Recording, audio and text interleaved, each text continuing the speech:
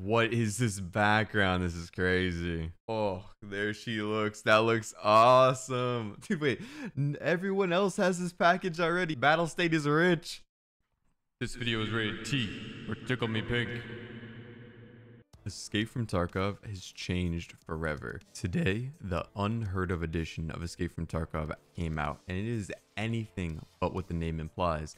People are calling it pay to win. It comes with a better version of the game, above Edge of Darkness, with more stash space, weapons cases, high tier armor piercing ammunition, fully modified weapons, and much more. Today, we're gonna actually review this package. Is it worth buying? We'll talk about that depending on a host of different variables. For example, if you're already on Standard Edition, if you already are on Edge of Darkness Edition, what your income is looking like, is this worth purchasing? And we'll also talk about, is this pay to win?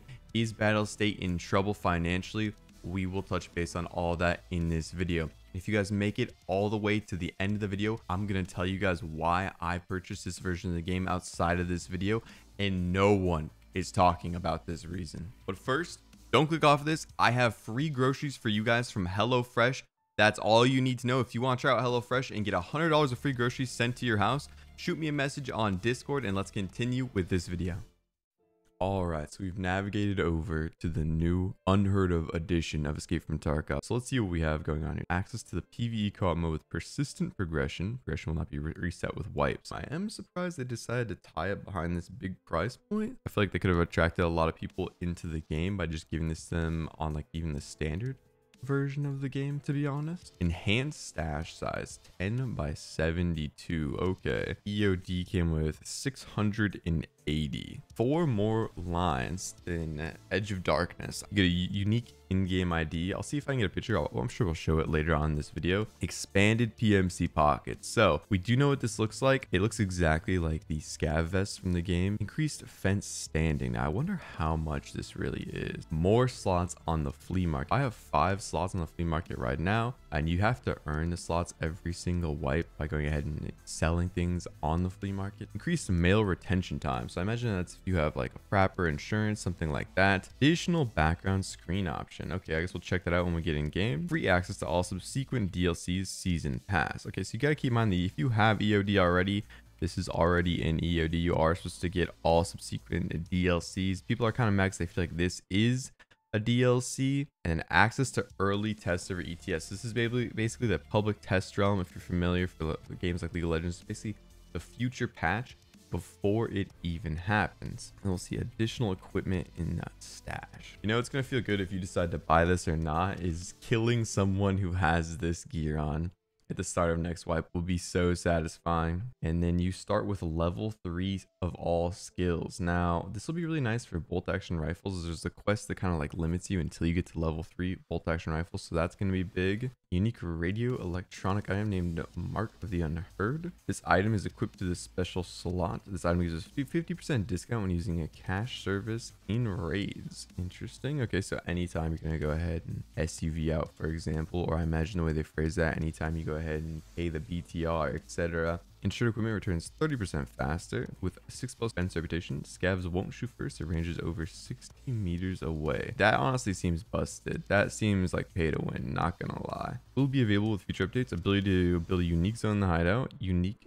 item distress signal device. When the item is activated, it produces a bright flash as well as a loud signal. Once activated, all players on your friends list will receive a notification they can join your raid to help you. That's crazy. Okay, so my initial impressions are you're going to be able to get we'll have to see how this actually plays, calling someone into a game. It does kind of go against like what we know from Tarkov, but they also do want to make Tarkov like an open world game at some point. So when they say you're going to be able to call someone into a raid, this might be years out from now, potentially, like literally calling someone into an open raid. All right, let's go ahead and buy this, and we'll go ahead and get some impressions on the items in game. Does it feel worth it? And then we'll talk about if you should or shouldn't buy it. Let's go ahead and get in game. Oh wow, so we actually have a different version of the game here. That's kind of cool. I wonder if we're gonna see like the cultist priest with this item present in it. Oh, there's a switch to the PvE zone. Okay, let's just click on this right now. Take me to the PvE.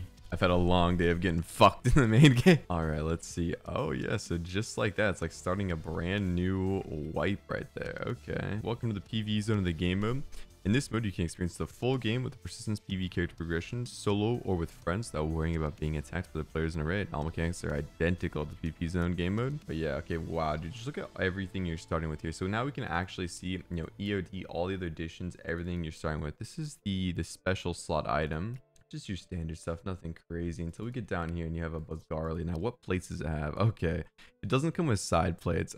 Part of me almost expected this to have level 6 plates in it. And then it looks like here we have this knife. Let's go ahead and put on this armband. How does that look? Just like a bloody cultist symbol. That's alright. I would say it's like one of the best looking armbands in the game, to be honest. What else do we get? Wow, look at that AK-105. What in the world? We knew the SCAR was modified, but that thing is surprisingly modified. And do these magazines come with BT loaded? They do.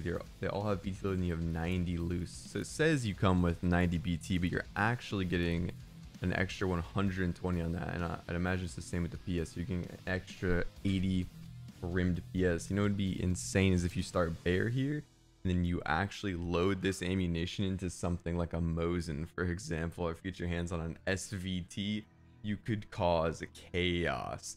But the ammo box, the weapons crate, and the scav junk box will be massive. Like, okay, so let's just imagine that we just got on right here. Imagine you just go your items down here. Just go ahead and start getting rid of all of these. It's gonna help you out a tremendous amount. Just starting off with these few cases. Let's go look at the traders too. So we'll see we have 0.2 rep with all traders. Oh, we have 0.5 with fence. I wonder if the PV zone has the flea market. Wait a second, let me go back to it. I guess I won't have it unlocked either way. I gotta imagine no flea market, but they did say it has everything that the other version of the game has. Imagine if the PvE, okay, I'm only seeing, okay, that would have been crazy. I could have seen it going either way, but it looks like I was wrong about that. The hideout. Okay. Is this gonna be like a stash upgrade 4? Does it say that over here? Oh yeah, so it is stash upgrade 4. So I have to imagine you will be able to upgrade to this stash in game, just like how you could upgrade to the EOD stash. You will be able to get 4 more lines in game, if I had to guess. Speaking of those 4 more lines, let's go bump over to the PvP version of the game here. So do we have 4 more lines at the bottom? Yep, we just have 4 more lines down here at the bottom now. Interesting. Okay, that's how that works. Oh, here's the pocket slots. We didn't see those before. Those are interesting. Okay, that's gonna take a while to get used to, not gonna lie. It just looks so out of place. Let's go ahead and check our package here. So we have another gamma container. Okay, this is gonna be a little bit weird here. We'll receive all. An extra gamma container. Not sure what I'm gonna do with that. I already have another gamma container lying around in this freaking stash somewhere. There it is. Okay, this is problematic for me. This is a very nicely modified SCAR. I imagine if you get your hands on this, you are going to be destroying anyone. If you already pick USEC as well, you're getting a massive amount of green tip 855 off the start. You just load in with this sucker, you come in with a friend, and you guys will probably dominate. Now that we've kind of got an idea of these packages in the game, why don't we, just see, do I think, is it worth for you to buy, yes or no? Also, if you guys make it to the end of this video, I'll tell you guys why I purchased this version of the game and no one is talking about it. I want to quickly see though. Ooh, okay, so that's what the logo looks like. I wonder what the unique hideout zone you're gonna be able to buy in here, or make in here is. Oh yeah, okay.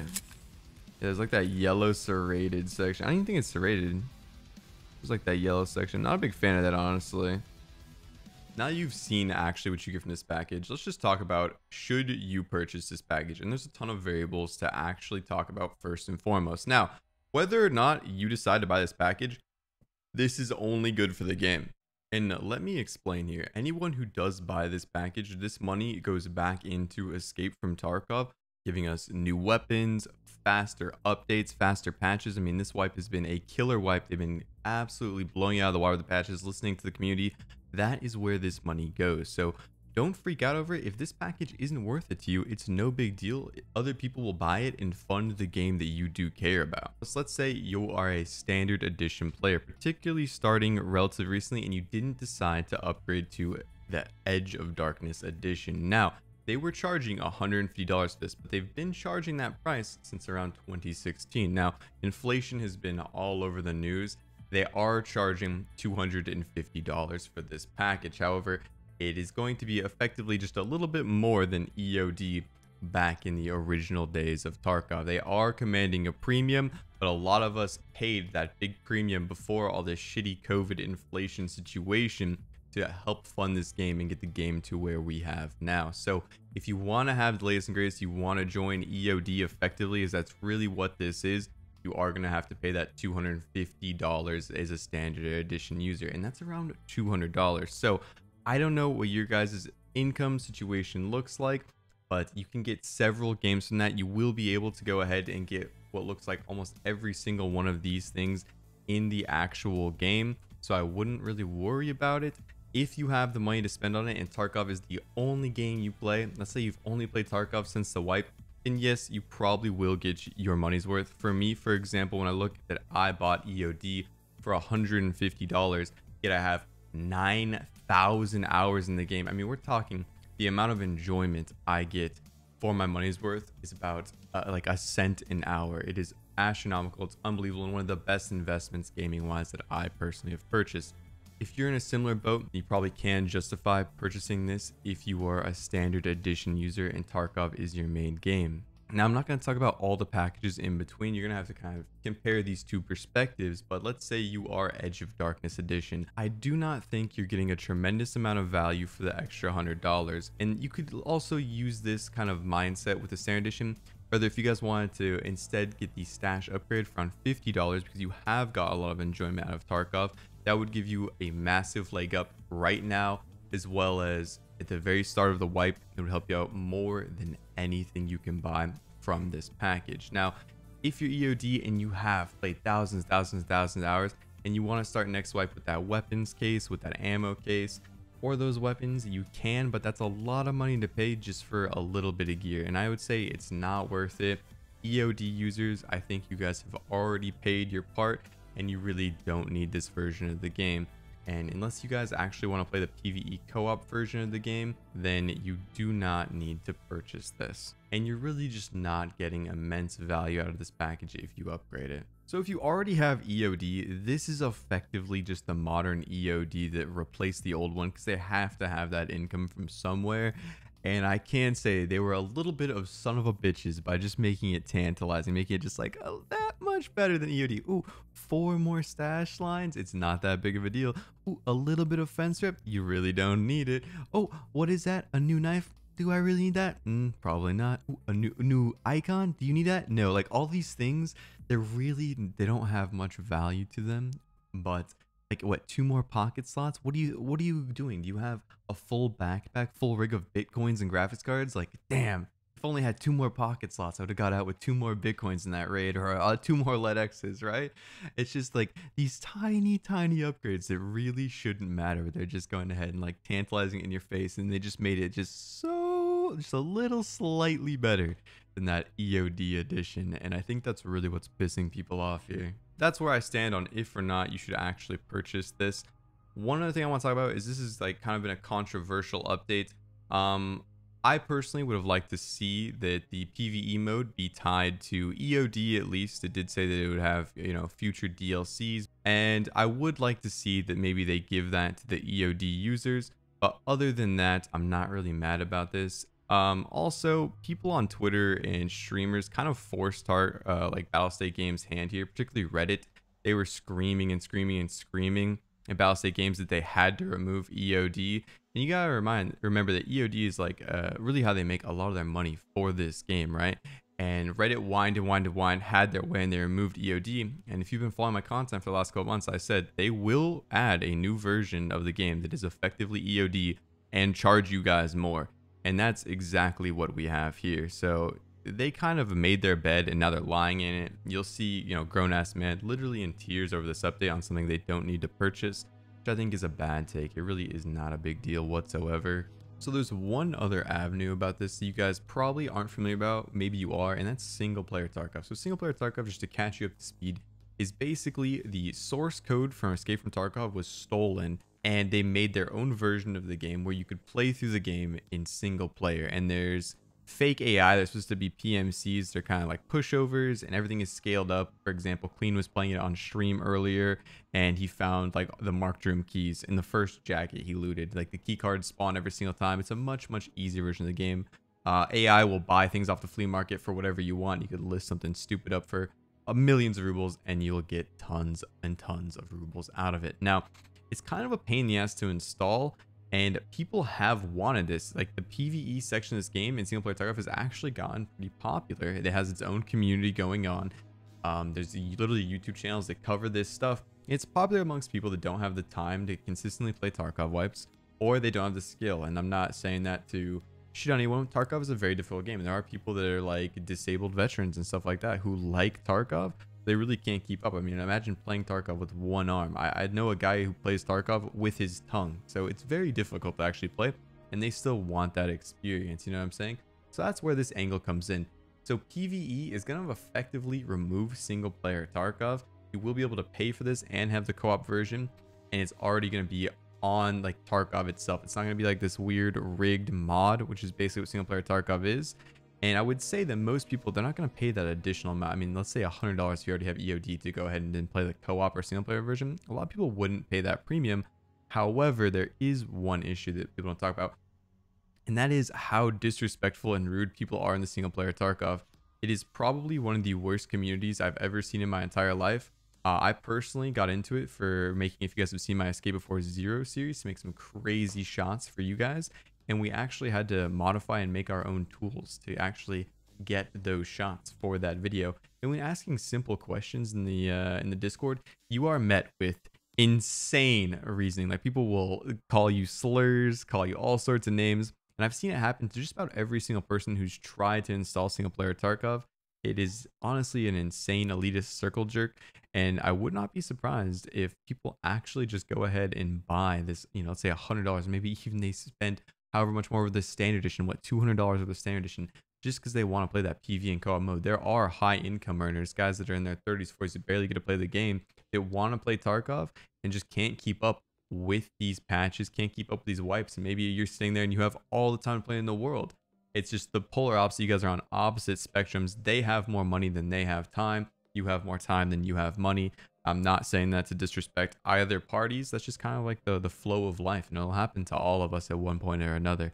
So that is an angle to think about on why people will actually purchase this. And once again, that money is just going to go back into getting a better product for you guys on Tarkov. And when I look at other games, like for example Star Citizen, Escape from Tarkov, by all means, people like to say dumb devs and this game is terrible, but it is really setting the precedent for this entire genre. As someone that started playing like Arma 2 DayZ back in 2012 when the Frankie videos originally started, and building a computer to actually get in this genre. And this survival genre has built both the extraction looter genre like Tarkov, as well as the battle royale genre. They all started on the survival genre. Like I originally played PlayerUnknown's Battlegrounds, his mods in Arma 2, and I played them so much I was well known by him. He gave me a key to PUBG when it came out. So just keep that in mind. This has been a long time baking. I mean, we're over a decade in it at this point, and I'm happy to invest to see this genre grow more. Similar to Star Citizen. If you guys know Star Citizen, I mean, they have literally $50,000 USD packages. They're like premium invite only packages. Imagine like joining like Ferrari or Rolex or something like that. I guess not really Rolex, but premium invite only packages you need to spend so much with and gain favor with them to even buy it. And you look at that game, and that game, you know, it's not in a phenomenal playable state by any means, but that is going to set the precedent, and that'll be like the first game that'll like be VR, like metaverse, like it actually consumes your life. And Tarkov is just like that. There's really no other game on the market. I mean, it is forced Call of Duty and Battlefield's hand. They've tried to go ahead and copy these game modes. It's given us a ton of games to play, like the Cycle Frontier. You could even say Dark and Darker, right? And tons of other games like Marauders have been inspired by Tarkov. Additionally, the weapon modding system in the game is set like an industry standard, right? Other games actually copy that. AAA titles copy that. You look at Gray Zone Warfare. Although I think Gray Zone Warfare is a phenomenal game, they even copy Escape from Tarkov. And it's because Escape from Tarkov is the industry standard. They are always on the bleeding edge. So whether or not you guys decide to buy this package, other people will, and you're just going to continue to get a better and better project. Me personally, I wouldn't care if they had a $10,000 version of the game that just gave you money symbols next to your name and you spawned with 100 million rubles. I would not care, because that money would go into actually bettering the game. Obviously, that's not going to happen. That's a ridiculous proposal, but I'm just throwing it out there. And I don't know about you guys, but I'm personally tired of going back to the same games over the last fucking decade. And I believe in Escape from Tarkov. I'm tired of going back and playing League of Legends. I'm tired of going back and playing Overwatch, Counter-Strike. I want something new. So the reason I bought the unheard of edition of the game that I don't see anyone else talking about is simply that I am an unheard content creator, an unheard streamer, and I thought it was a fitting title.